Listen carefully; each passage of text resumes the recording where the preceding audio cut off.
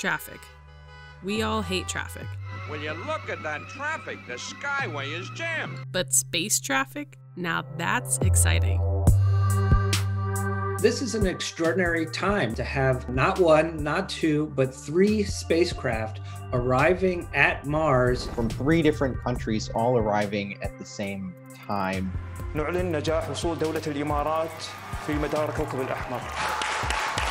The first to arrive was Hope, an orbiter sent by the United Arab Emirates, the first Arab country to reach the Red Planet.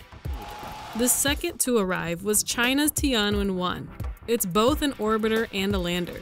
Last but not least, NASA's Perseverance is expected to land on Mars on February 18th.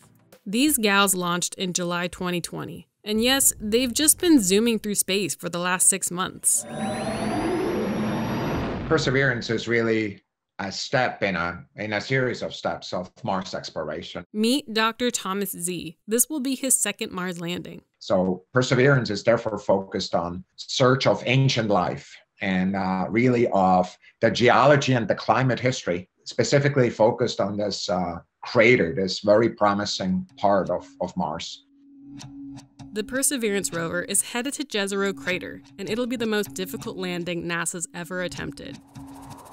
Limited by the tough terrain, Perseverance is aiming for a significantly smaller target on the planet's surface. If it misses, it could be destroyed.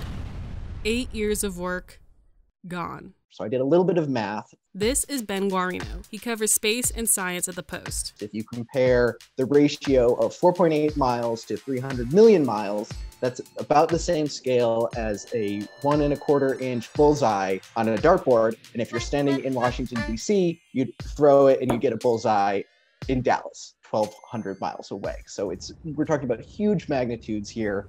Once it lands, it will join the Curiosity rover, which has been roaming Mars for over 8 years. It's very similar in design and build to the Curiosity rover that's been on Mars for quite some time now. This is Ellen Stofan. She studies the surfaces of other planets, and she used to be a chief scientist at NASA. But it's got a whole new suite of instruments to study Mars, and it also has a technology demonstration helicopter named Ingenuity on board. We also are doing something very different on Perseverance, in that we're going to cache some samples. Now, caching a sample basically means picking up some rocks and putting them in a little tube. And why are we doing that? Well, because our next big mission to Mars is going to be a sample return mission. So we're going to send another spacecraft towards the end of the decade to actually pick up some of those little tubes or caches, and we're going to bring them back to Earth. All 3 spacecraft launched at the same time. But it's not a competition, bro. They had to. Mars and Earth are only on the same side of the sun every 26 months. This is Christian Davenport. He also covers space and science at the Post. If you don't make that window, you're going to have to wait another 2 years, another 26 months to launch your spacecraft so that you have, the shortest distance. The other spacecraft are already successfully orbiting Mars. The Hope spacecraft is going to stay in orbit around Mars, seeing how those dust storms on Mars moves around. And China as well is going to be, searching for potential signs of life, searching for signs of water. China's spacecraft is currently orbiting Mars, but they plan to land it as early as May. There's a bit of a standoff between the US and China in space. NASA is barred from working with China, and China isn't contributing to the international space community. On the other hand, the UAE has been very collaborative. When the UAE was designing their spacecraft, they really wanted to understand what's the US doing, what have other missions accomplished, and how can we do something that adds to this great body of knowledge of how do we understand Mars and how it's evolved in the history.